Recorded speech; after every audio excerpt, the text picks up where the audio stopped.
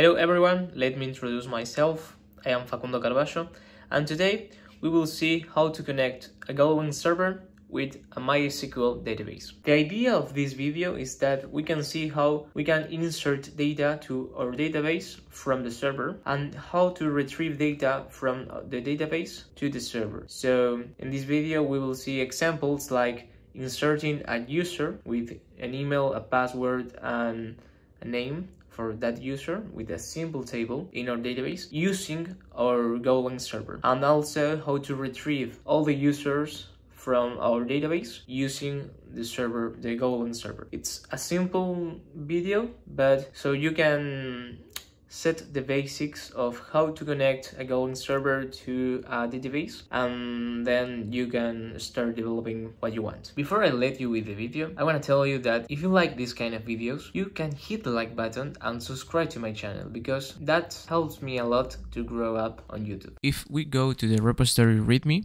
we will find the following. The first thing to do in any Golang program is to execute the command go mod init with your repo URL. Before starting any program in Go, I recommend that you create a repository associated with it, so that at this step you can already add the URL to the corresponding repo. Next, we initialize the repository with this command git init, and finally we install all the packages that we will need to run in our server to connect with MySQL database. The only package that we need per se is the GoSQL driver. I also install the go.env package to use environment variables and avoid putting sensitive information inside of the code.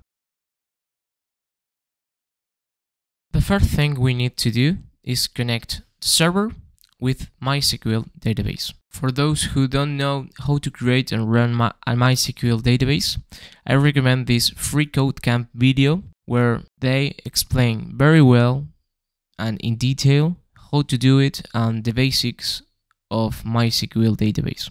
To establish the connection, we must execute the open function from the database SQL package. We pass the name of the driver we need to execute as the first parameter and the DSN of our database as the second parameter. DSN, data source name, is a term commonly used in the context of databases and refers to a name used to identify and access to a specific data source. In this case, if we go to the DB package and view the getDSN function, we will see that the DSN usually has the following form. You can obtain all this data from your MySQL by accessing to this section. Returning to the main function, if for some reason there is an error in the database connection, it will execute the panic function, displaying the error on the console and terminating the Golang server process. We use Golang reserved word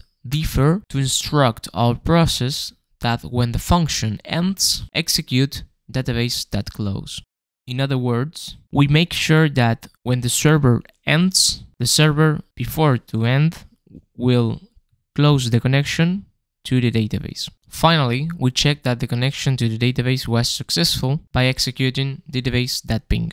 This function returns a pointer to an error, or just a null pointer. If the pointer is null, it means that there is no such error, so we can continue with our server. Otherwise, we execute the panic function, passing the obtained error as a parameter to display it on the console and terminate the program execution.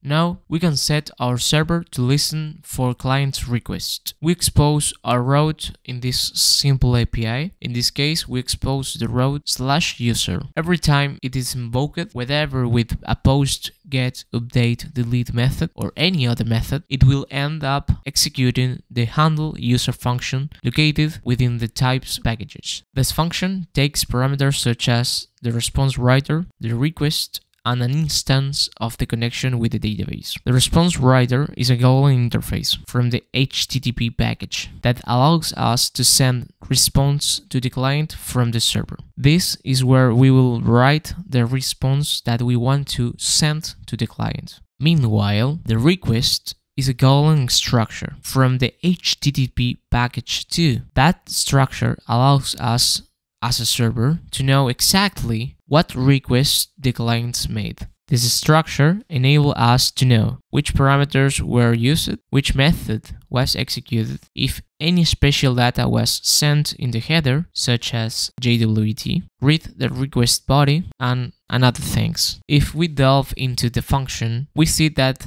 it will evaluate if it's a post method, it will execute a certain function. And on the other hand, if it's a get method, it will execute another function. Therefore, if we send any other type of method to this /user endpoint, the server will do absolutely nothing and respond to the client with an error message explaining that the attempted method is not considered because we simply didn't define it in the code.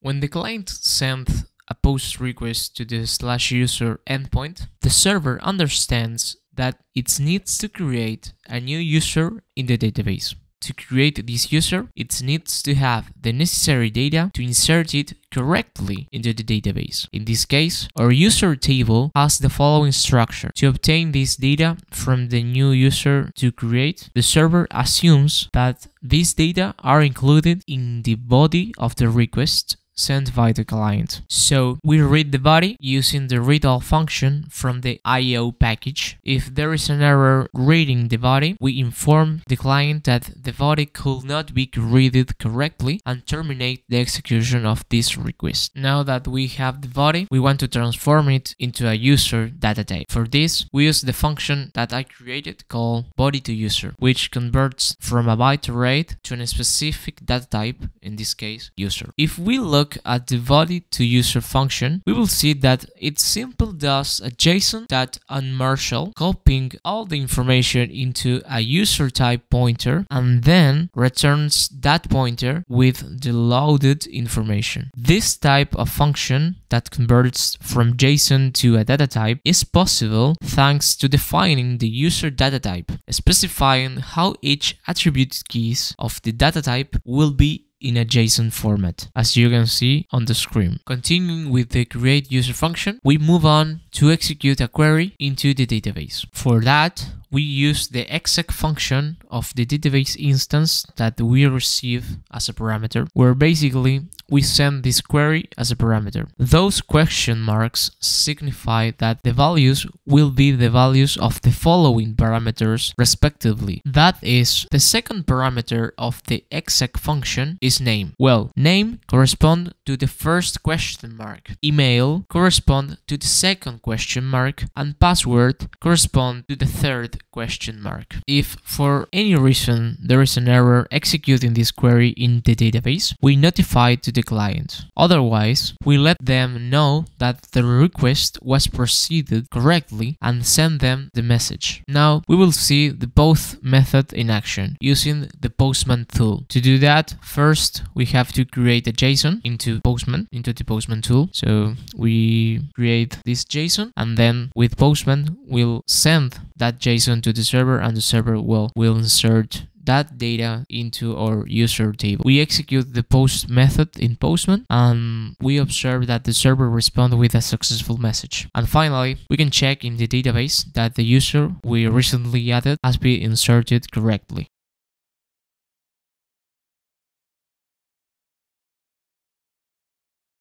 In this case, where the client sends a GET request, the getAllUser method will be invoked, which takes the response writer and the instance of the connection to our database as parameters. Inside the getAllUser function, we see that the first thing we do is a SQL query, selecting the ID, name, and email columns from the user table. We check if there was any error in the query, and if not, we continue with our function. We apply the defer rows.close to release the resources associated with these rows once our function finishes. We create a vector of users where all the users obtained from the query will be stored in that particular vector or array. Now, we iterate through each row obtained in the query and create a user by scanning the data of each user from the rows variable, finally adding it to the vector of users. If there is any error while reading some of the users obtained from the query, we will send to the client a response with an internal server error. Once it is verified that there are no errors, we can respond to the client correctly by sending them the users we obtained from the database. To confirm that this method works correctly, we can go to our browser and enter localhost, where we are running our server, specifically at the user endpoint. Remembering that when a browser visits an URL, it's making a GET request to that URL. We see that we obtain the JSON with the data of the users that we store in our database. We can also perform the same action with POSTMAN by applying a GET method to localhost and a specific endpoint. And we can observe that they are exactly the same data that we have in our database and the data that we get from our browser. And well, that's all for this video. I hope that you enjoyed that, and well, if you like these kind of videos again, I'll ask you to hit the like button and subscribe to my channel, because that helps me to grow up on YouTube. And well, see you on the next video.